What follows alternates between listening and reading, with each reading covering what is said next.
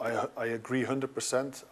I would wish that they have a version of WebKit where you can access the camera. That would be really great if that was possible. And I guess that one day in the future it will be possible.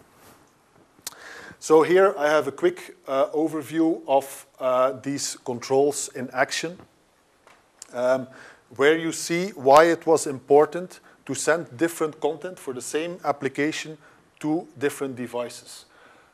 So we have the iPad on one side, the iPhone, same application. So we created a demo, which is the model agency. So assume that we have a model agency and we have the luxury of selecting all these beautiful girls.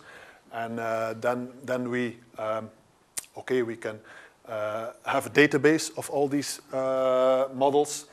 And as you see, our user interface in the iPhone is different than in the iPad. In the iPhone, we have our list of models. If we click on a model, it will slide, and there we will see the page with the details. Because it's simply impossible to have details and list on the same screen. It's simply too small. On the iPad instead, nothing prevents us from having details and the list at the same time. That's why, we have a different user interface for a different device. So maybe let's just start this application so that you can see it in real.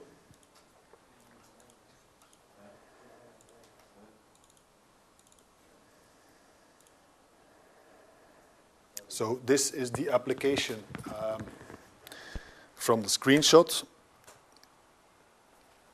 so that you don't think that I'm putting anything fake here on the screen.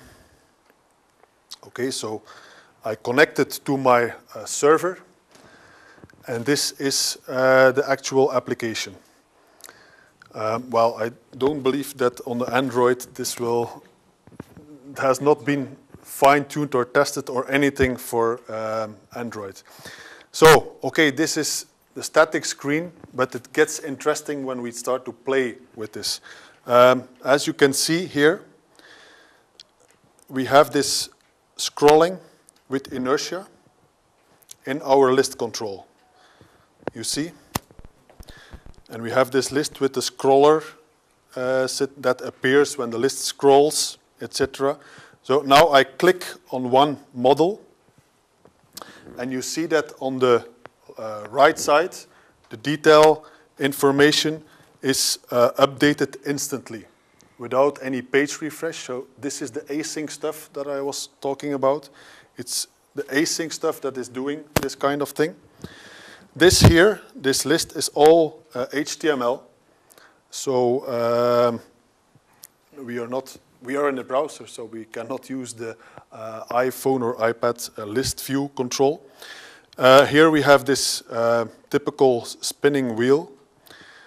Same thing with inertia. And so that gives you an idea. On the bottom, we have this menu where you see also these little red balloons indicating that there are some new things, for example.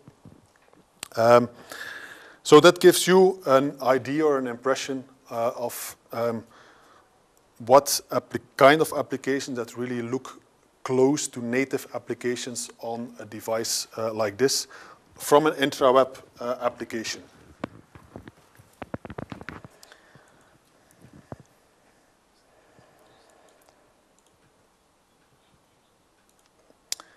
I see that the time is going really fast. That's something I definitely wanted to share or tell. That is that your mobile browser offers some additional convenient things to make the experience of using a mobile web application even nicer, meaning that you can add an icon on your mobile phone desktop with which you start your mobile application. So it sits between all the native applications, like an icon, and you start it, immediately starts the browser for this app. So we have a non-visual component through which you can control the behavior of how this icon is added to your desktop. First of all, that means you can specify the icon that will be used on your desktop. So you can have your custom icon for your app. You can define a splash screen.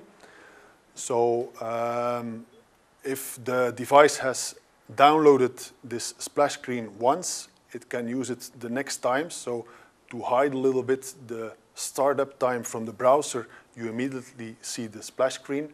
What it can do additionally is you have properties where you control, okay, you're always using a browser, and you can control, okay, hide the status bar of the browser, because the user does not have to see this is a web application. Hide the address bar, run full screen, in other words, so that it looks, behaves just like a native application. So we encapsulated that in one non-visual component that just exposes some settings, specify icon, specify hide the address bar, just some properties, and you're up and running.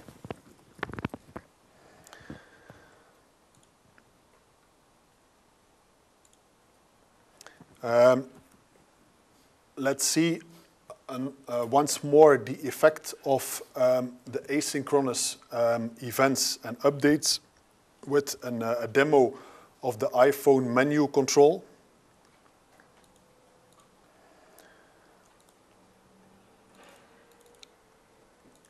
So what we have here is, this is the non-visual component I talked about that instructs to run without address bar, etc. It's just a few properties where you can configure all this kind of stuff. The startup image, that's the splash screen, etc. And here we have our menu. So that's typically the menu that sits at the bottom of mobile applications. And in this menu, we can have these red balloon indicators that there is something new, etc. So let's run this application and see what is happening. Okay.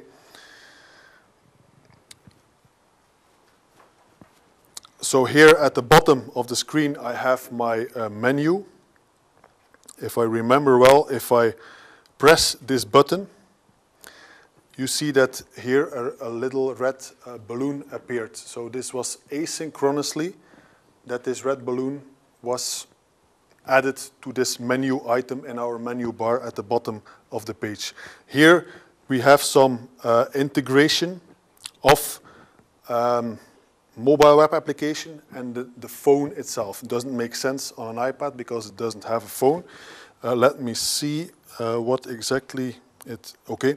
Here I pushed this button on the menu and it set a phone number in this phone label. So this phone label is a control we created, meaning that if we press this label, it will start the phone calling this number.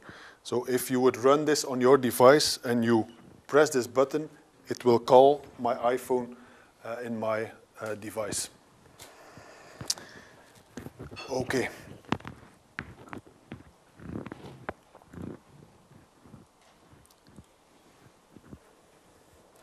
The iPhone list control, so the list that you have seen with the models. Let's explore a little bit how this list can be used. So here I have the page of the IntraWeb app. I have the list control. And I have here, this is what is called the detail page. So it will allow us to see the details or edit the details of the information that is in the list. And here we have what we call the page flip component. The page flip component is the component that controls transitioning from our list to the details page. Okay, let's see what happens, because here is some interesting little thing that I can tell about this. But anyway, let's start first. So you see the list. So it's just a list that I filled with some items. You can see the effect of the inertia again. So the faster I move, the faster it scrolls, etc. So what happens is I click on an item, and have you seen the transitioning to the detail page?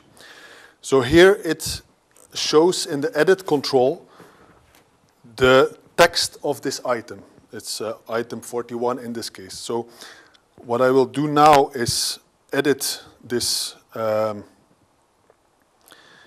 edit control.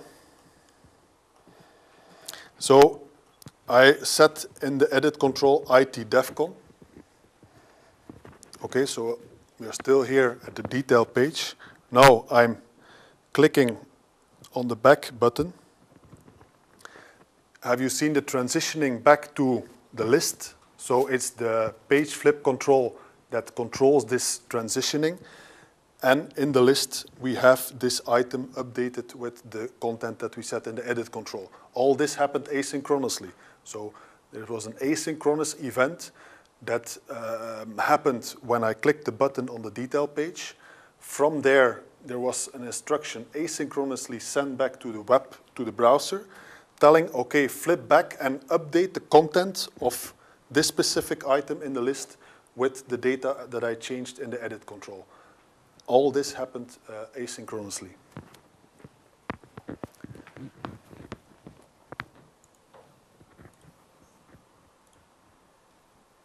Okay, I think given the time, I will skip this, but this was the part that goes about the spinner control. So typically the date picker in your iPhone or iPad.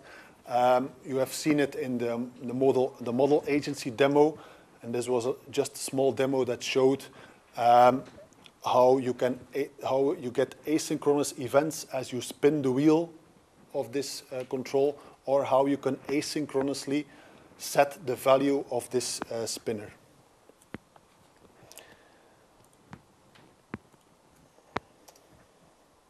Some interesting control that I really wanted to show you today is the geolocation control, a component that allows you to retrieve the longitude, latitude of the GPS in your mobile device. Can be interesting if you have employees, salespeople, whatever, on the road, and you want to see, are they really working? Are they really at the place where they are supposed to be? Or are they cheating and doing something different?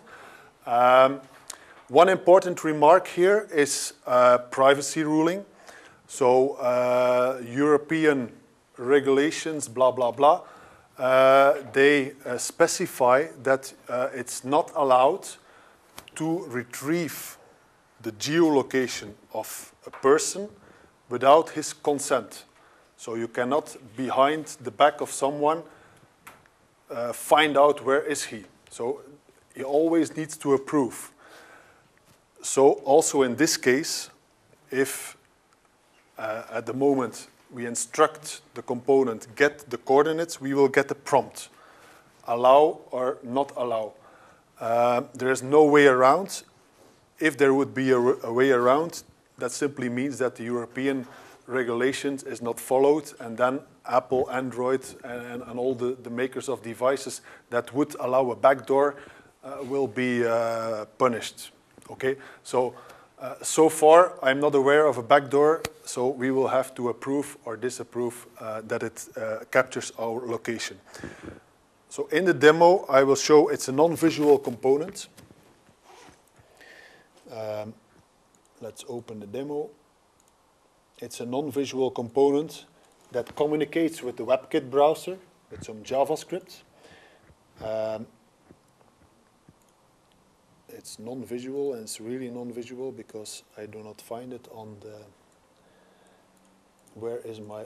Okay, here is the component, but you will not see it visibly in the app.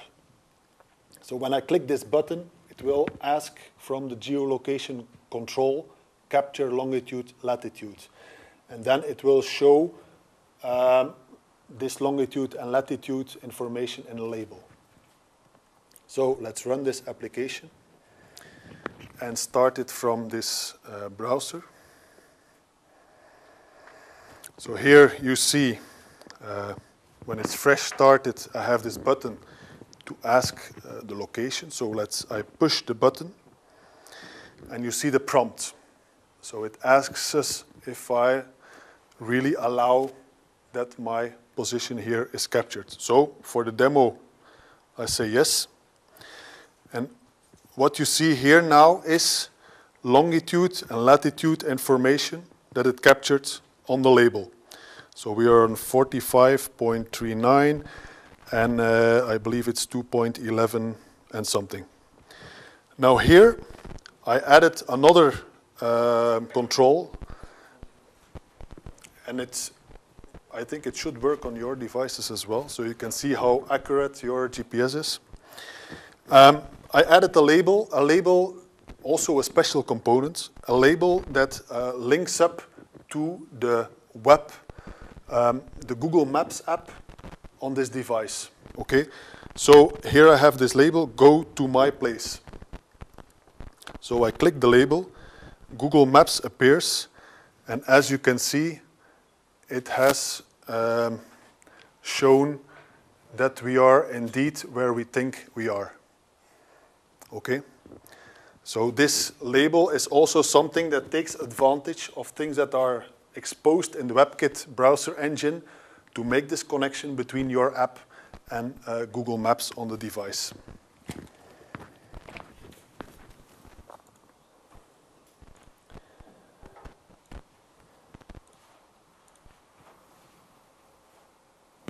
So, as the time is getting shorter, we are summarizing, giving a quick summary. So, what we offer with these components is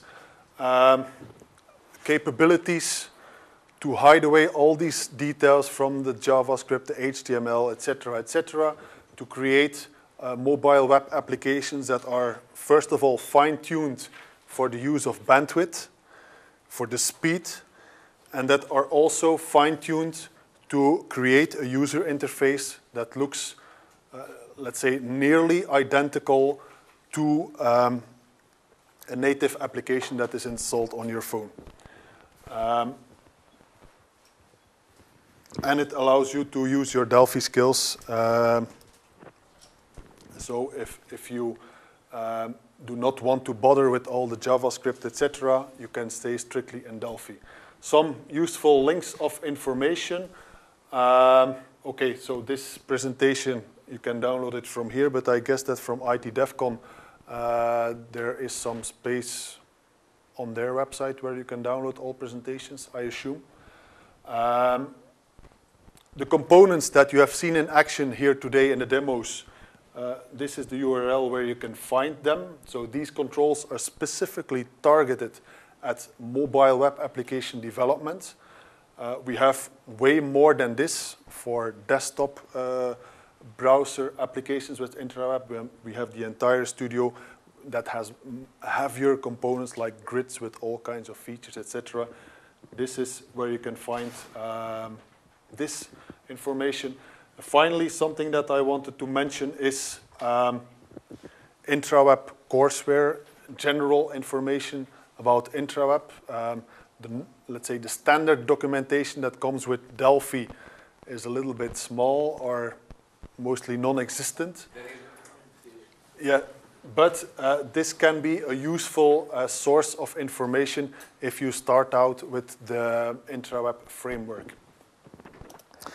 So that is the end of the presentation. If you have any further questions, remarks, feedback, whatever,